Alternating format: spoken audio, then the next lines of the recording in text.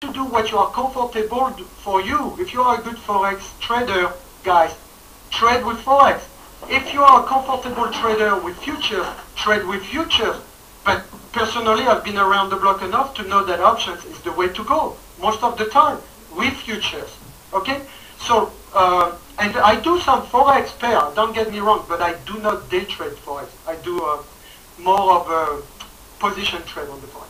So look, so here the mistake number 2 that happens for everybody, guys, is this.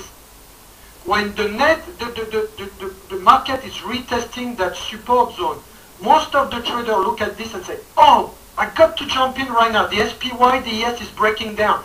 Let me go. So here's what happened.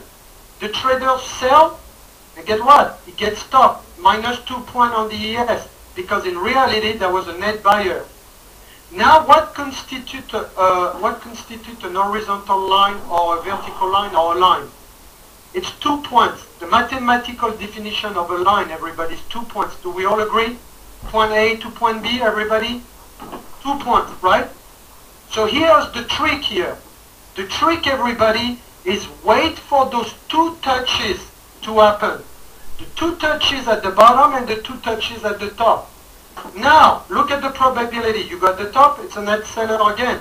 So now the market is giving you what I call a net buyer, net seller historical clue. You have an historical behavior of how the market has behaved before. And it's a clue. You don't need my tools.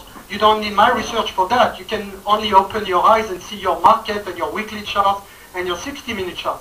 Okay? And so now that you have 2 net buyers, net buyer here, and you have a net seller here, guess what? If you go back here and you try to short this thing here, what is the probability against you? It already proved you wrong 2 out of 3. Isn't it a 66% chance of being stopped if you go short here? Yes or no, everybody? And that third touch, by the way, is extremely important, everybody. Extremely important. It's mathematics.